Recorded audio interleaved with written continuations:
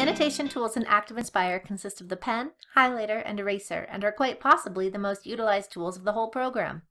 In addition to residing in your main toolbox, you can also access any of these tools under the Tools tab.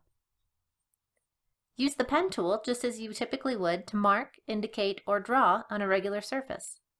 Choose from the color palette and easily change the pen width by using these circles or the slider.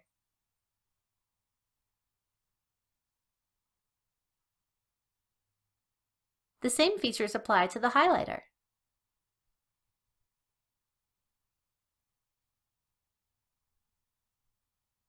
Finally, erase annotations with the eraser. Again, you may change the eraser width.